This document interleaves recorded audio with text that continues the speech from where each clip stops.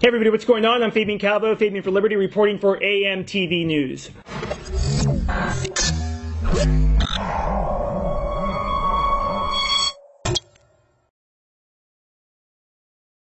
So, a explosive story in WorldNet Daily, Jerome Corsi, coming out and saying that Barack Obama's brother, Malik Obama, is linked to the Muslim Brotherhood. Not only linked, but he's actually running their whole entire investment portfolio. According to the vice president of the Supreme Court, Supreme Constitutional Court of Egypt, a guy by the name of Tahani al-Jabali, he says, quote, to inform the American people that their president's brother, Obama, is one of the architects of the major investments of the Muslim Brotherhood. You know, story came out a couple of, I think it was last week, where basically during the so-called Osama bin Laden murder, if you believe that narrative, or not murder, but when he was killed, that Barack Obama wasn't even in the room. In fact, he was mostly playing cards because he didn't want to even see what was even happening. You know, there's people out there that think he's a Muslim. I don't necessarily think he's a Muslim. I think he has a lot of sympathies towards Muslims. But stories like these definitely, I think, are more proof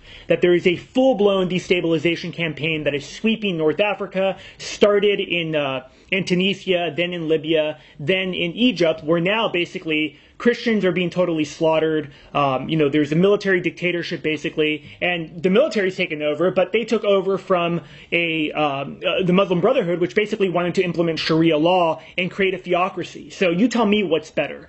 So Obama's clearly, you know, the people at the New World Order, the elite globalists have definitely put him in place because they know that there's a global economic reset on the way, and part of being able to back all of this, you know, fraudulent debt that's in the system is by taking over the resources of oil, mainly in the Middle East. So that's why they create these destabilization campaigns, to make sure that there's not enough stability in these countries where then they could come in and basically exploit oil, everything else, natural gas, you name it. That's why you see it happening in Syria, you see it happening everywhere else. So they have put in, literally, they have put the architecture in place, put someone in who has sympathies with the Muslim Brotherhood in office, who's literally meeting with Muslim Brotherhood operatives at the White House, which is just completely mind-blowing. Now, the other point that I'd make as well is that you remember a few years ago there was a burning of a Quran in Afghanistan, and Barack Obama apologized for, you know, how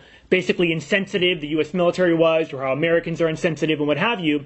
But in Egypt, over the last couple of weeks, Christians have literally been decapitated in the streets in broad daylight. There was a picture that was amazing of a taxi cab driver that was a Christian with a cross hanging on his window rear view mirror. They dragged him out of his car, beat him up. He was killed. Churches being burned down, and not one word from this president whatsoever about the complete, you know, extermination of Christians, Coptic Christians in Egypt. So what does that tell you about this president? What does it tell you about the agenda of the globalists and what their plans are for the Middle East and for North Africa? I'm Fabian for Liberty, reporting for AMTV News. Thanks for watching. I'm out.